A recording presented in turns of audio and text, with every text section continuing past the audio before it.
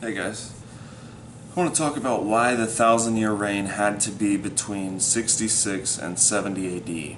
Now I'm not going to use a bunch of Bible scriptures. I imagine that I'm talking to people who already know the Bible.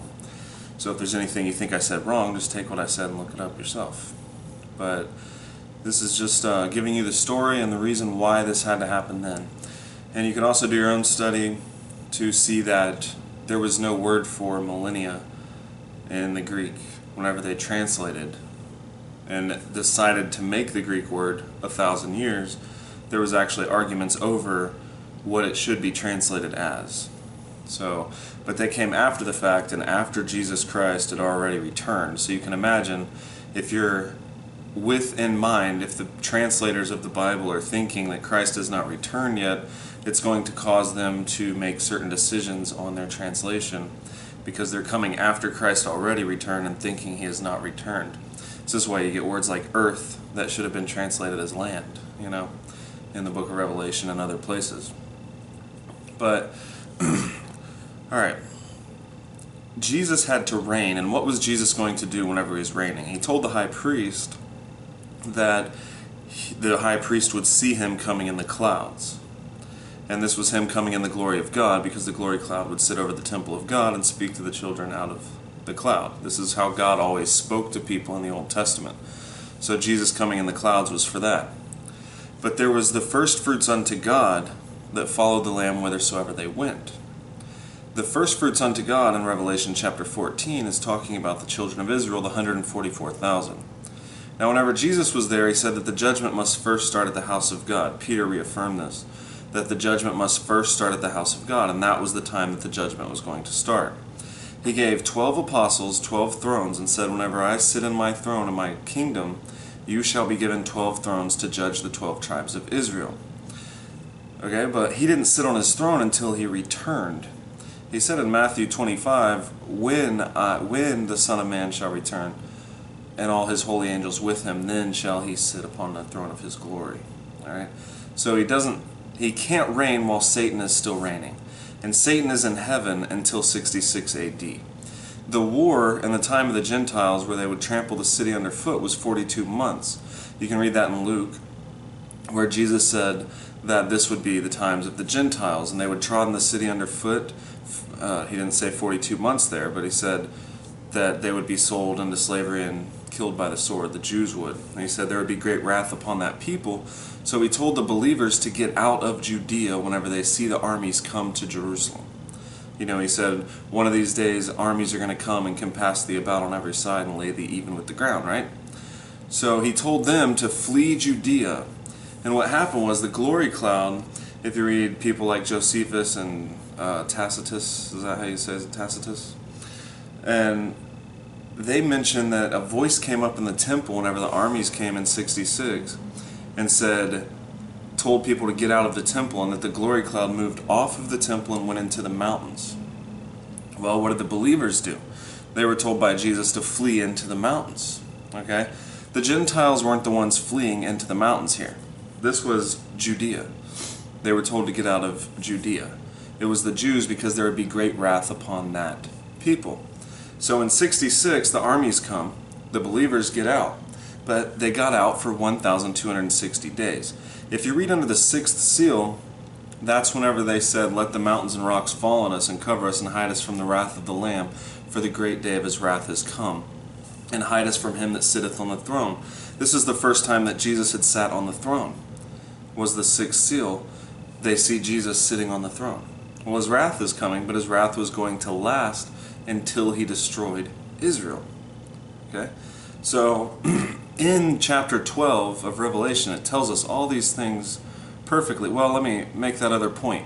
How he said that these would be the times of the Gentiles. Well, if you read Revelation chapter 11, he says that the Gentiles, these would be the times of the Gentiles, and they would trod in the city underfoot 42 months. So for 42 months was the times of the Gentiles, and that is how long the war was, which is also equivalent to 1,260 days. Alright, so the Jews flee into the mountains, and you read Revelation chapter 12, and this is what happens. Also under the sixth seal, the stars of heaven fell, and that is talking about Satan. This is an analogy for Satan. You read chapter 12, and Israel, the woman clothed with the sun with 12 stars, that's the 12 tribes of Israel. And you can read in Genesis where Joseph has his dream and relates his brothers as being 11 stars and his mother and father in Israel being the sun and the moon. Okay? So this is Israel, and they travail in birth to bring forth a child, which is to rule the nations with a rod of iron. And the child was caught up to heaven and to the throne. Right? And there was war in heaven, and then Satan and his angels fought against Michael, and Satan was cast out of heaven and his angels. This is in 66 AD, because he was cast out and he chased the children of God into the wilderness for 1,260 days, a place prepared for them for 1,260 days from the face of the serpent, right? So, now Jesus says, so there's a whole story here. They're up there, but they were the first fruits unto God. And if you read chapter 14 in Revelation, they were the first fruits. That means the first resurrection. These were the first ones, and they followed the Lamb whithersoever he went. Because in Revelation chapter 2, Jesus says, to you that overcome will I give the rod of iron, as my Father has given to me, and you shall rule the nations and break them into shivers. So them ruling with him is them breaking the nations into shivers, which the nations is talking about the nations surrounding Judea, Jerusalem, the Jews, the temple. Just like the temple being Mystery Babylon, who rides on the beast in Jerusalem, right? The temple being Mystery Babylon, they were told they were said, rejoice over her, ye apostles and ye holy prophets. Well, they died in that time. We know that. I got other videos explaining how Mystery Babylon was that generation, and it was the Jews' temple. But they rewarded her double. See, they were given the rod of iron with Christ. They sat down on the throne with Christ, and they were judging Israel. And they were the first fruits. This would be the first resurrection, because they were on Mount Zion with Jesus and following him wherever he went. And this was that 42-month war. All right, they were with Christ, following him wherever he went in the Spirit. Jesus said that some of them standing there would not taste death until they saw the Son of Man coming in his kingdom to reward every man according to their works. He said that in Matthew 16. And it's not until after the 1,000-year reign that he rewards every man according to their works. And if you read the 1,000-year reign, it will tell you that Satan was bound for 1,000 years, right? And they were given thrones, and the judgment was there, or they were given judgment, and they did not take the mark of the beast. That's because they fled Judea. Also in chapter 14, it mentions that the 144,000 were with Christ before the mark of the beast, and they were beheaded, and all these things, right? First fruits unto God. They were beheaded, just like it says in Revelation chapter 20 about the 1,000-year reign. They had not taken the mark of the beast, and some of them were beheaded and whatnot, and through great tribulation. So, who was left for them to rule? If they were ruling with Christ, who's left for them to rule after 70 AD? If the temple and the Jewish people have already been destroyed and scattered, and the end has already come, then who was left for them to rule and to break into shivers? Nobody. They were ruling with Christ during his short work, during the time that he reigned, before he delivered the kingdom back up to God, as Paul said. But once the marriage supper of the Lamb came, Christ's work was finished, and the Lord God omnipotent reigns. There's no point in saying the Lord God omnipotent reigneth if he wasn't reigning before that. But everything was delivered into Christ's hands until everything should be put under him, and then he was subject unto the Father, which did put all things under him, and delivered the kingdom back up to God, so that God could be all and in all. And this is why Jesus, sending his angel to John, fell down and tried to worship the angel of Jesus after the marriage supper, and he said, see thou do it not, I'm of your brethren, and of the testimony of Christ. Because at that time, God was already reigning. So Satan is cast down, and he chases the children of Israel for 1,260 days, but it tells you right there that he only chased them for a minute. And whenever he went to make war with the remnant of the seed, this is whenever it says, and I saw a dragon stand upon the sand of the sea. Well, Satan was cast down having 7 heads and 10 horns. Whenever he took Jesus up in the wilderness, he said, I'll give you all these kingdoms because they've been delivered unto me. Jesus wouldn't do it, right? But Satan was ruling, as Jesus also said whenever he's going away, I will not talk with you much now, because the prince of the world is coming and he has nothing in me. But once he was defeated, Satan and his angels, and were cast down, then Satan was chasing them, and it says the earth helped the woman and swallowed up the flood that Satan cast out of his mouth. See, Satan was put in the 1,000-year reign, or else Jesus would not be able to have started reigning. You can't have both of them reigning over Jerusalem at the same time. You can't have God still in the temple, so he who letteth would let until he was taken out of the way, and then that man of sin would be revealed. You couldn't have God still in the temple and the temple be destroyed.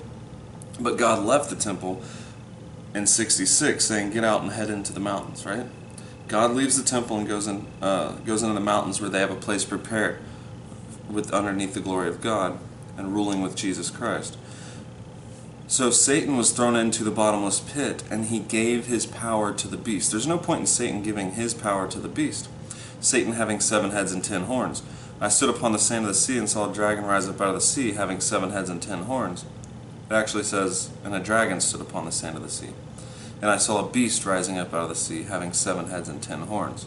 This is because Satan gave his power, which is the power over Jerusalem, to the beast, and this was the war. But while Satan was going to be cast into the bottomless pit, because the ones that were in the beast were already deceived. The ones that weren't were up in the mountains. But at the end of the war, whenever Satan was let out, they gathered all the armies together, the beast, the false prophet, and the dragon. They gathered all the armies together for battle.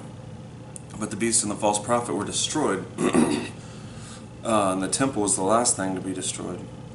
And Satan gathered, it wasn't just that, it was a spiritual battle. It wasn't just the battle on earth, but a spiritual battle. And Satan and his angels went up to compass the camp of the saints about. The camp of the saints were above. See, they hadn't taken the mark of the beast. They were standing on a sea of glass, transfigured with Christ. Alright, they were transfigured with Christ, ruling and destroying Jerusalem, given 12 thrones to judge the 12 tribes of Israel. And he told the churches, them that overcame would sit with him, and he was coming quickly, and his reward is with him. They would sit with him on the throne and be given the rod of iron to break the nations into shivers. And they were doing that, being the first fruits unto God. Hadn't entered heaven yet, but they were placed above the temple, standing on a sea of glass, having the harps of God in their hands, and singing the song of Moses, because they had overcome the law. These were Jews. They were singing the song of Moses. Gentiles had nothing to do with Moses. They're not going to be singing the song of Moses. But those who didn't take the mark of the beast were.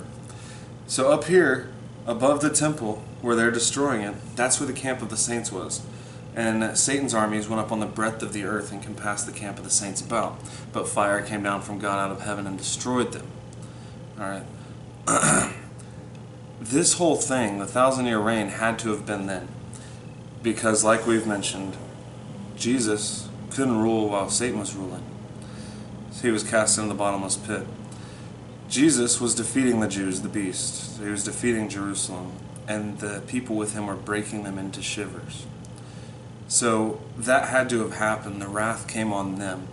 And then Jesus tells them to rejoice over her, you holy apostles. Well, who killed the apostles? Nobody today. The apostles don't have beef with any of our countries, anybody living today, because it was them who killed them. And they rejoiced over her.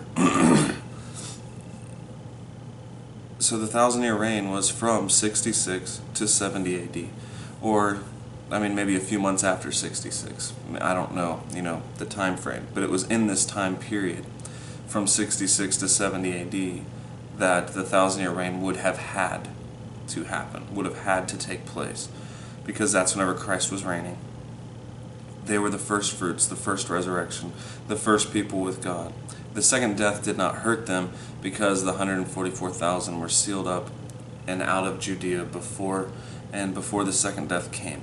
They were already proven faithful to follow the Lamb whithersoever he went, being the first fruits, before the second death even came.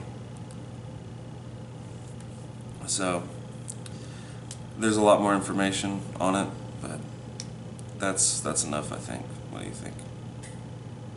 That's whenever the 1,000-year reign was, guys. Peace.